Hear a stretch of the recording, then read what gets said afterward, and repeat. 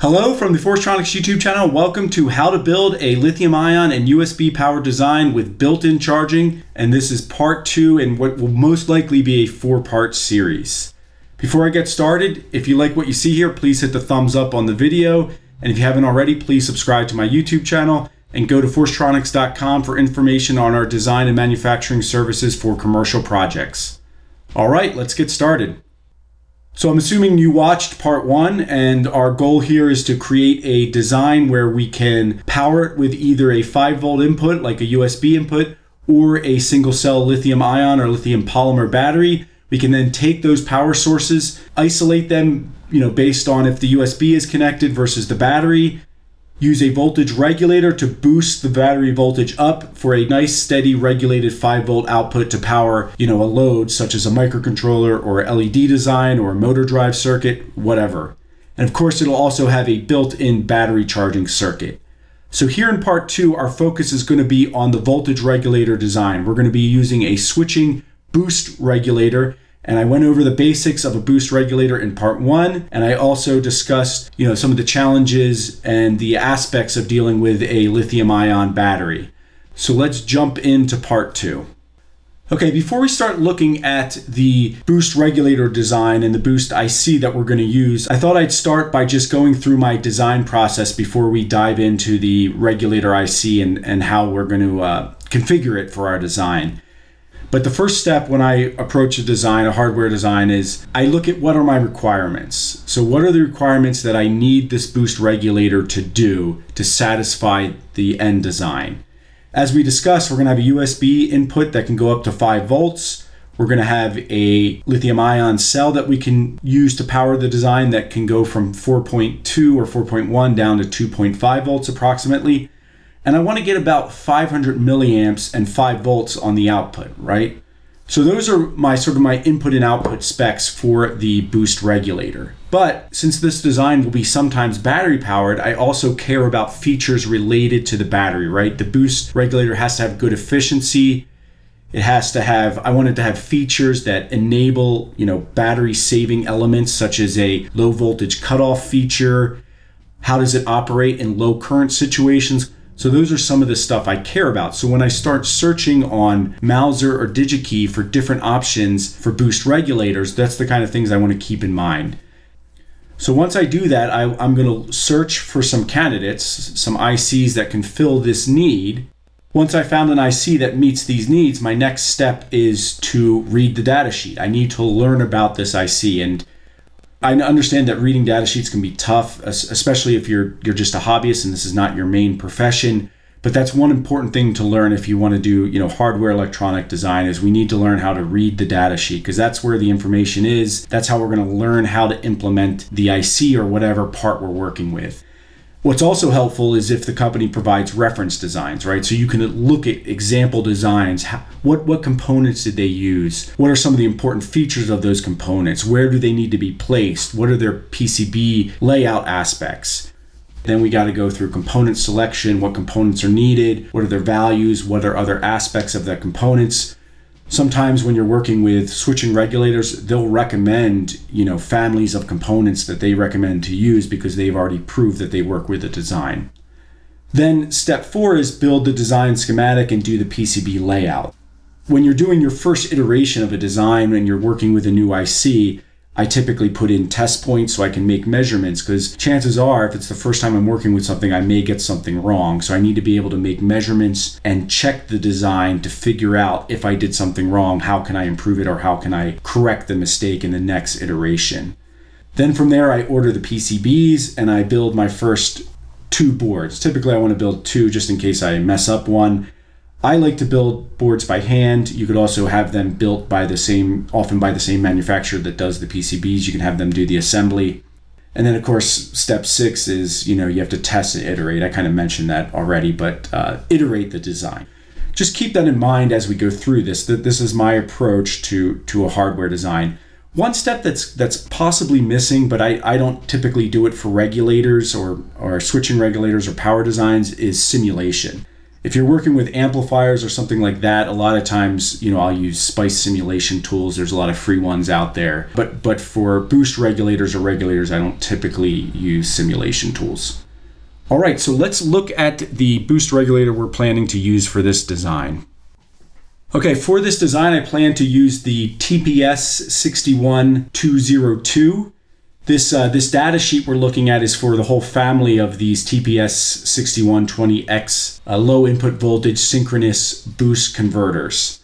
I'm going to use the TPS61202 because that's the one that has a fixed 5 volt output. If you want your design to have a 3.3 volt output or some custom output, you can use other ones in this family for that purpose. And the procedure of doing the design is going to be very similar. You're just going to have some different components. I chose this regulator, first of all, because I do like Texas Instruments power products, power ICs. I think they make good products. But also it fits a lot of my criteria, right? My in and output criteria. It has 90% efficiency. It's made to work with batteries, so it has features such as programmable under voltage lockout threshold, and I'll discuss what that means. Power save mode for low power operation, so if your design is asleep, it has some features that really improve efficiency when very little current is being consumed. It has the right voltage and current specs that I'm looking for that I mentioned. But if we scroll down, what they do is they kind of provide a typical application design. And so this is not for the exact chip we're going to use, but it kind of gives you an idea. And if you remember from part 1, when we went over the basics of a boost regulator, right, here's where our input voltage is coming in. Now, in our simple example, we didn't have an input capacitor, but there's going to be an input capacitor here. Why? Because that input capacitor helps smooth out the input voltage. So if you have a noisy input or a changing input, this will help smooth it out so you have a more stable input. Then of course we have our inductor. Now you might see this VIN pin, but this is not actually where the power flows in. This VIN is just so the IC can monitor the input voltage. Really, the power is flowing into this L1, this inductor. And if you remember, this sort of serves as a current pump or current source that our switching regulator will charge up or build a magnetic field to supply to this output capacitor to maintain that 5 volt level we're looking for under our dynamic load conditions. Now you can see we have other pins on here. I'll go into these other pins in more detail, but one thing I mentioned in part 1 that wasn't shown in our diagram was the feedback. So we have V out here. We have this resistor divider network, but we won't need this for our design because we have a fixed output. This is if you have an adjustable output, but you can see this feedback pin for monitoring the output voltage. The next thing I wanted to show you is just the simple functional block diagram. And once again, this relates back to part 1. If you remember our simple design for a boost regulator, one of the most important elements is that MOSFET that controls the switching. This acts like a switch, closing and opening, which allows us to charge up that inductor and then allow it to supply power to the output capacitor and maintain that fixed voltage level we're looking for. And of course, we're going to monitor V in. You can see that here's where the feedback comes in. So we're monitoring V out via this feedback. And then of course we have an oscillator and a pulse width modulator that's then used to control that gate of that MOSFET. Once again, to modulate our switching based on the load conditions. You might notice 2 other MOSFETs up here. This is just, for instance, if you do enable not to shut off this chip, these MOSFETs act like switches that open, and that's to conserve battery power so that we don't get any battery power flowing to the output when the chip is not enabled. Okay, for the rest of the video, I'm going to go to my schematic for the chip we're going to implement, or the design we're going to implement in our design. But I just want you to know a lot of the information that I'm going to show in my schematic comes from this section of the data sheet, application information. This is where it's going to tell you how to spec your different components, what characteristics you're looking for in the components. They give even an example design right here. And then as you go through here, you can see that they have equations for programming the output voltage, which is not applicable to our design. For the undervoltage lockout, which I'll talk about, they have equations there. For selecting the inductor, they have equations here. And then they even provide information on recommended inductor families to use. And I'm going to use one of these families in the design. So let me switch to my schematic, which is going to show some of these equations and the component values that we chose. Okay, here we're looking at my Eagle software for PCB Layout. So the first step is we create a schematic and then we do the layout, and the layout will be covered in a future video. But the way the schematic works is you can kind of see inductors, capacitors, we have ground symbols, and these green wires just represent signal paths for connecting. And anywhere where you see a similar object, so plus 5 volts, VCC, VCC, this represents connections that are going to be on the same node. And what I did is I took from the data sheet some of the important equations and notes and put them right here on the schematic. So we'll run through these. And just so you can kind of get your bearing on what we're looking at for this chip, because it's not the same layout that we saw in the data sheet. We have VN here, right? So VCC is basically either the USB 5 volts or it's the battery power. And we'll talk about the isolation circuit in part 3, but that's what VCC means. The plus 5 volts is the output. So that's the regulated 5 volts we're going to get from this chip. So we can see our input. We have VN and then we have L. So once again, the power doesn't flow into VN. That's just so we can monitor the input voltage. Here's that capacitor, the input capacitor I mentioned, to make sure we have a stable input voltage. And then of course the power is going to flow through the inductor. The regulator is going to switch on and off like a switch to store energy in the inductor that's pumped in the form of current out to the capacitor, the output capacitor, which is here, C3. Okay, so now we have this IC. How do we configure the surrounding components to deal with the input voltage that we're going to have, as well as the output we want? So first I'll start off with the inductor calculation. So they give a very simple calculation for the inductor, and they say VN. Well, VN is really just going to be the maximum input voltage. What I did for the maximum input voltage for the inductor calculation is I actually used 5.5 just in case the USB voltage gets above 5 volts. So I'm trying to be safe. So that yielded an inductor of about 2.75 microhenries. But when I read the data sheet, 2.575 microhenries is not a common inductor value, right? Once you get experience using inductors, you'll find that there's common values you can find. If you try to get a non-common value, that causes the cost of the inductor to go up. So if I read the data sheet, they say this calculation just gives you the minimum inductance, but you can use an inductor higher than that. So that's what I did. I used a common 3.3 microhenry inductor. But the next step for the inductor is to calculate what is the max current in the inductor. Now the max current in the inductor for this application is not necessarily the max output current of the regulator, which is 600 milliamps. You actually get higher currents inside the inductor that are stored as energy or power. So the data sheet, once again, I got this equation from the data sheet. They have this long equation that involves, what is your output voltage? For us, it's 5 volts. What is your output current? What is VN? So on and so forth. What is the frequency? What is the inductor you're using? And so the frequency for this chip is 1.5 megahertz. That's its switching frequency, and I got that once again from the data sheet. The inductor value, we know what that is because we just calculated it. The max input voltage, so this comes a little bit from experience, is I didn't want to use the 5 volts from the USB input. The reason is because that would make this equation actually come out with a smaller current. So I chose a voltage that maximizes this current value. So I chose 4.2 from the battery. And then of course, the output current is 6 milliamps. So if I plug all those values in, I get a current of about 974 milliamps, which I just rounded up to 1 amp, which is a common rating for inductors. So now we have our inductor characteristics. We have 3.3 microhenries with a maximum of 1 amp of current.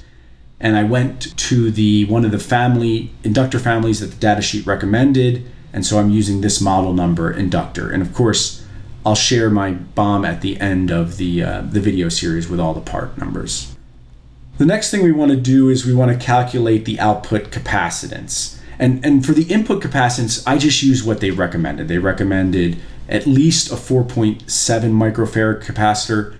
I always, when I'm working with regulators, typically go higher in capacitance because it leads to less noise and better voltage stability. So I chose a 10 microfarad one here.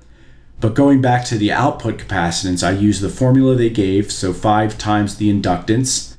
So we know what our inductor is, that's why I went through that first, and we get 16.5 microfarads. Once again, 16.5 microfarads is not a common capacitor value. So I chose 22 microfarads because that goes with my rule. Always go with higher capacitance, don't go with the minimum one. And once again, that leads to better output stability and typically less low frequency noise on your DC output. So I'm choosing 22 microfarads and I plug that in here. Now, one thing the datasheet recommends, and I always do this when I'm working with voltage regulators, whether they're linear or switching, is they recommend ceramic capacitors that have dielectric materials that are either X5R or X7R. Now, I don't know what the composition of materials are for X5R or X7R, but what I do know from experience is these dielectrics have low ESR. So ESR stands for equivalent series resistance, and it's a spec that basically relates to the fact that capacitors are not ideal components. They actually have some resistance in there. And for these power applications, you want very little series resistance because it slows down the rate the capacitor can charge and discharge. So TI is telling me we'd like you to use these type of capacitors. So all my capacitors in this circuit are going to have one of these two dielectrics. Finally, I'll mention the undervoltage lockout. So this is a equation to set that. And what this is it shuts the converter off. It basically opens that output when this undervoltage is reached. And so for batteries, this is important because we don't want to discharge the battery too far. So what I have this set for is approximately 2.5 volts. So this, if my battery gets to 2.5 volts or lower, this converter will shut off to avoid draining the battery too low. And so I use this equation to get my resistor values. So I'm using a 2.26 mega ohm resistor and a 249 kilo ohm resistor. And the idea here is we want to choose resistors values as high as possible because the battery voltage is tied to VCC. So after this chip shuts off with a low battery voltage, we want very little current flowing through this divider network to ground.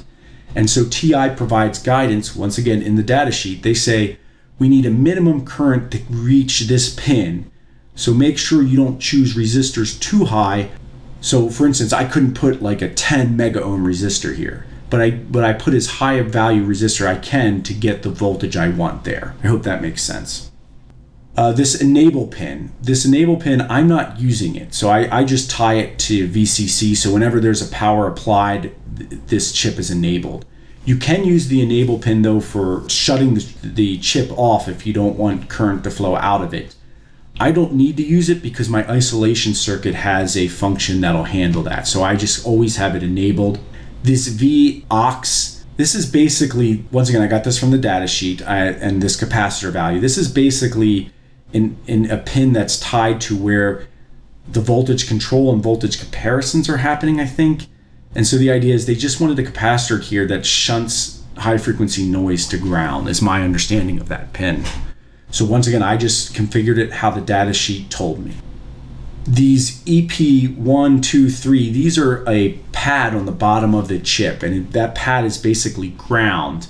But we want to make sure we tie that pad to the copper ground plane of our PCB so it can dissipate heat and not only allow ground current to flow, but dissipate heat. But we'll talk about that more in the PCB layout phase.